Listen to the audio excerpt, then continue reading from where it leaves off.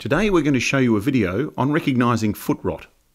When a lame cow has a swollen foot below and between the dew claws, it is most likely caused by infection which has entered through the injury between the claws, most frequently caused by a small stone.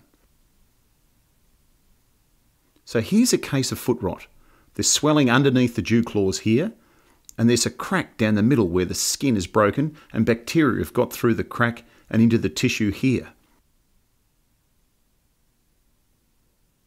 Make sure that there's not a stone still jammed up in this crack. Foot rot is simple to treat if attended to quickly. It's important to clean out this interdigital space and remove any core of the dead tissue first. Spray any raw skin with an antiseptic or antibiotic spray. Finally, inject with a systemic antibiotic if there is swelling and heat in the foot.